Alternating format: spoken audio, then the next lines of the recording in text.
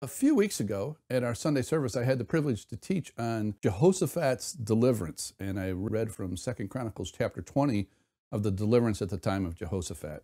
You can go to our archives and get that. It was April 26th teaching called Jehoshaphat's Deliverance.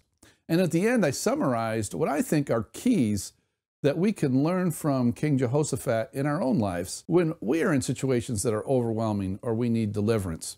The basic situation that Jehoshaphat was up against is that the nations of Ammon, Moab, and Mount Seir, or Edom, had sent a great multitude and they were coming to invade Judah. Jehoshaphat was afraid. And then he sought God. He does a prayer. They heard a message from God, and God said, you don't have to do anything. You go out, stand, station yourselves, and God will deliver them. And all the armies of the Edomites, the Moabites, and the Ammonites, they all killed each other, and the people were saved.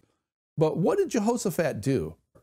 First thing he did in verse 3 was Jehoshaphat was afraid and turned his attention to seek Yahweh and proclaimed a fast throughout all Judah. When you are in a situation, it's time to set your heart to seek God. Maybe you need to put away something. Maybe you need to put away the TV or the internet. And maybe you need to go on a fast. Maybe you need to spend time in really deep meditation into the scripture. Maybe you go away for a sabbatical, get away for a little bit and set your mind and set your heart to seek God. And then in his prayer, first thing he does is he magnifies God. He tells of God's greatness, who he is. Jesus taught us the same thing. He said, when you pray, pray, our Father who art in heaven, holy is your name. Magnify God. We're praying to the creator of heaven and earth. Speak and magnify who God is. It's a great first principle. The next thing he does after he magnifies God is he rehearsed what God had done in the past for his people. Remember what God has said in the past. We have such fantastic record after record after record of God's deliverance for his people. When you pray, remind yourself of this. Pray that, God, you did this, and whatever it is, pick out a record of God's deliverance and bring that and rehearse that in your mind.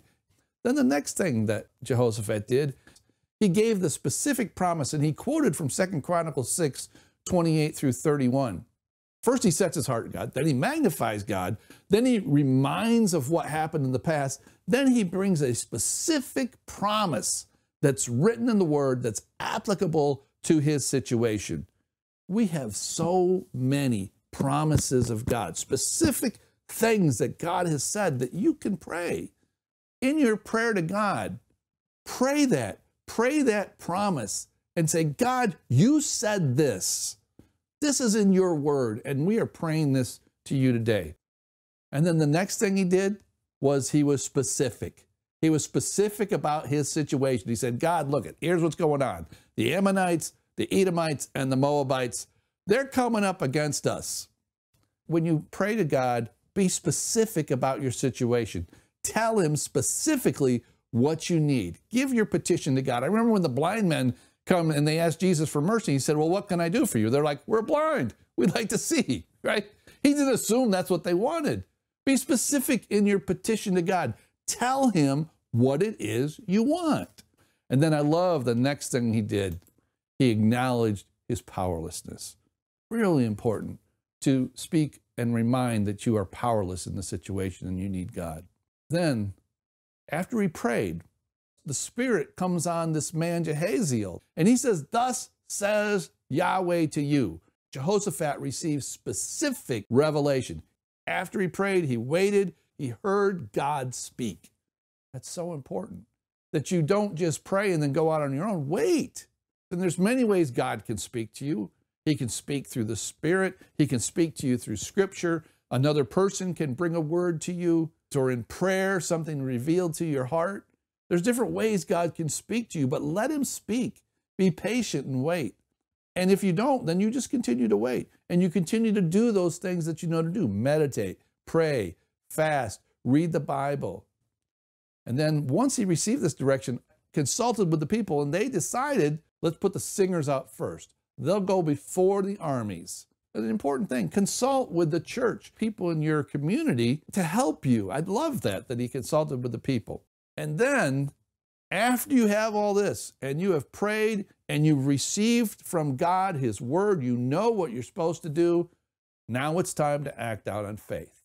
Some point, sometime, once you hear from God, get up and do what God said and act upon what God has said to do. And what the prophet said was, tomorrow go out against this great assembly and stand. And you know what it says in verse 20?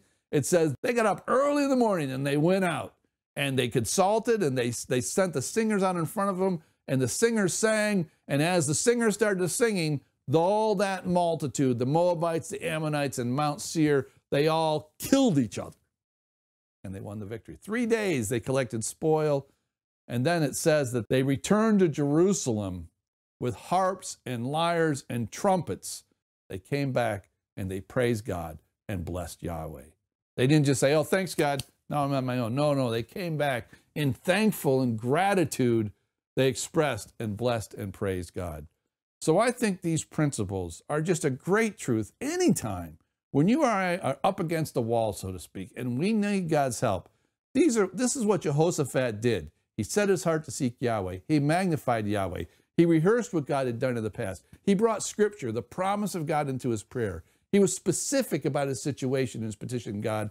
He acknowledged his powerlessness. He waited to hear God speak and receive specific direction. He consulted with the assembly, and then they walked out on faith and acted upon what God had said, and then they came back and praised. They thanked God and blessed Yahweh for his deliverance.